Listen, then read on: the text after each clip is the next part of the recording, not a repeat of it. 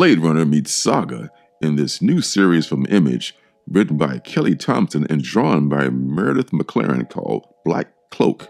It takes place in this city called Kuros, the last city in the known world.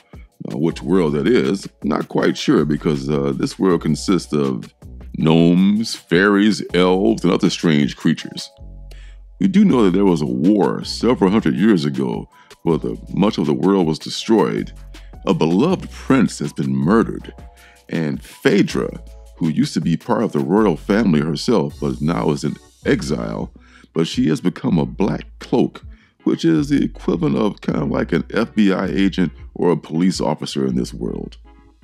Phaedra is put in the awkward position of having to solve the murder of this prince whom she actually grew up with. And to do that, she has to return to the royal palace where she is persona non grata.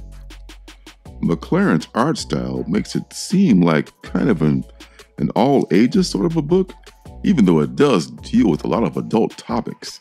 Phaedra and her partner have their hands full as they try to figure out the connection between the death of the prince, a mermaid from the lagoon, and this elf whose body is also found at the lagoon with the mermaid. As with all societies, there's politics and classism involved in this story. The Black Cloaks are instructed to drop everything and make this case priority one.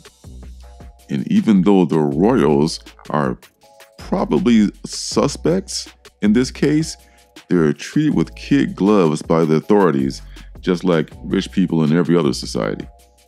This double-sized first issue of Black Cloak really sets up a lot of drama and intrigue for upcoming issues.